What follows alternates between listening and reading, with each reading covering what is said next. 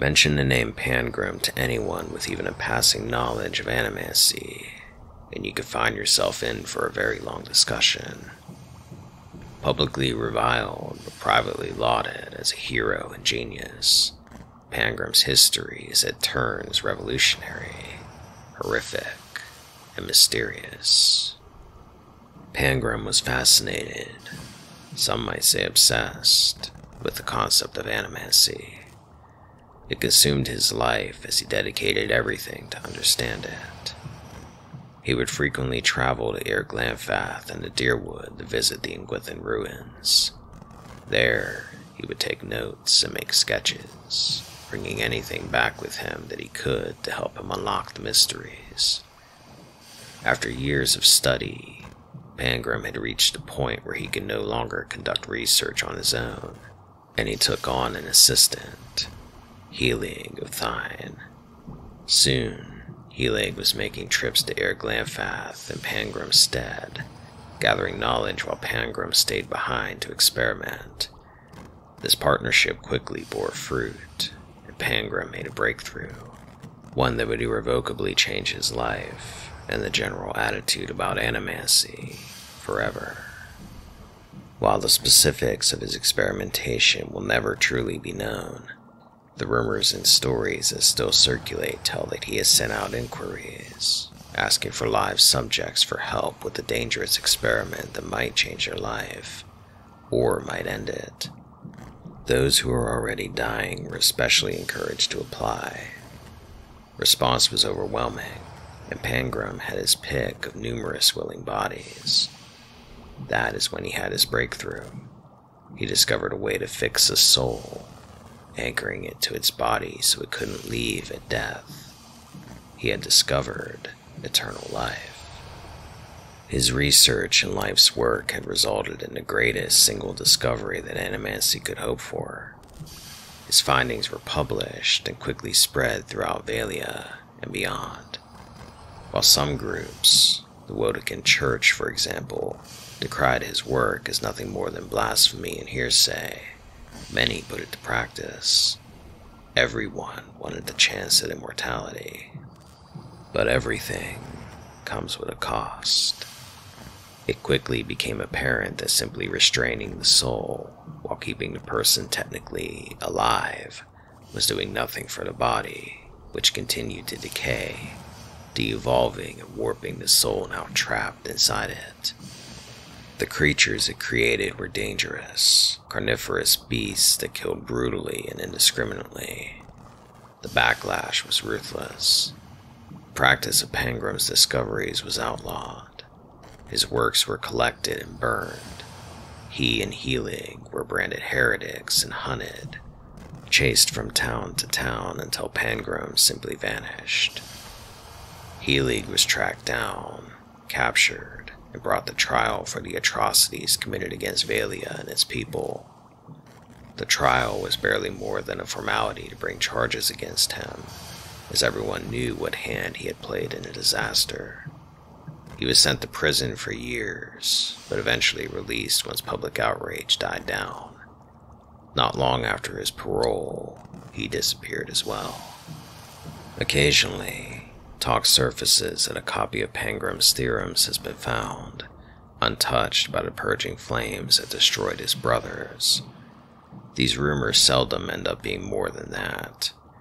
Many groups and wealthy individuals have formed, sending out a call to anyone who will listen. Find us a copy of the theorems. They offer gold, jewels, status, anything they can to entice adventurers to help them achieve their goals. For there are those who would give anything for a chance at immortality, even become a monster. Animancy is a science both respected and reviled, sometimes by the same person. For all the research done on the topic, we still know so little. Control over life itself. Something animancers have been working towards for hundreds of years. There are no real records of how the practice of animancy was first discovered, but once the spark of knowledge ignited, there was no stopping its inevitable discoveries. In 2260 AI, animancers, as a result of their extensive research, successfully contained and transferred a soul. The subject of the experiment, whose name is unknown, was young and wealthy, but infirm. The idea was to move his soul from the dying body and into that of a recently deceased man who had suffered an accident. The new body, bearing only slight decay, would house the soul, giving the man a much better life. The outcome of this experiment resulted in the condemnation and outlaw of animancy in the Adiran region. Again, while we have no true records of what happened, as they were all destroyed after animancy was outlawed, a journal was discovered, a makeshift confession by one of the participants. Excerpts from that journal follow. 2260 AI, Font Prima 16. It is done, and the gods forgive us for our arrogance. I'm not sure what I was expecting. Certainly not that. But what did any of us expect? Still, behind the revulsion, there is a sense of pride, something I can't deny. All the research, the studying, everything we worked for. We thought we'd change the world. How it's changed. All was in place. The twisted form lying on the table next to its new vessel. The equipment had been prepared. The tinctures and potions all carefully crafted. Every detail painstakingly organized to ensure success. We most assuredly succeeded. The procedure went exactly as it should.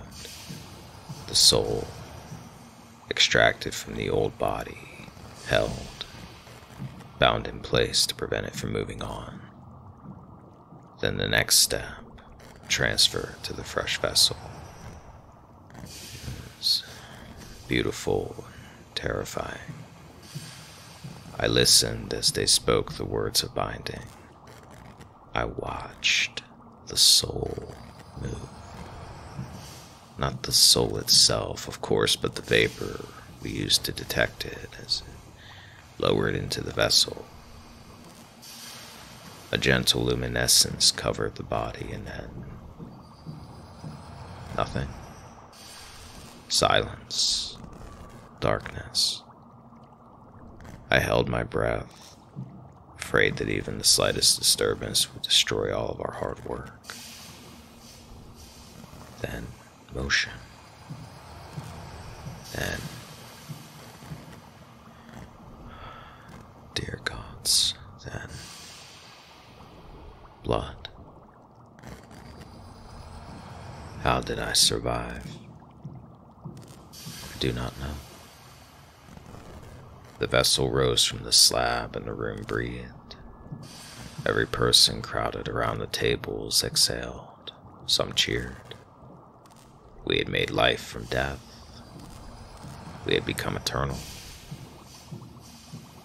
The body closed its eyes and tilted its head, looking for all purposes to be listening for something or to it. Then its eyes popped open and it moved. Its lips peeled back from its teeth in a horrible expression of fury. It fell on the nearest man, tearing his throat, knocking him to the ground. Then the room erupted into screams, shouts, and a flurry of bodies running, pushing, doing everything in their power to get away from the creatures sitting on their colleague.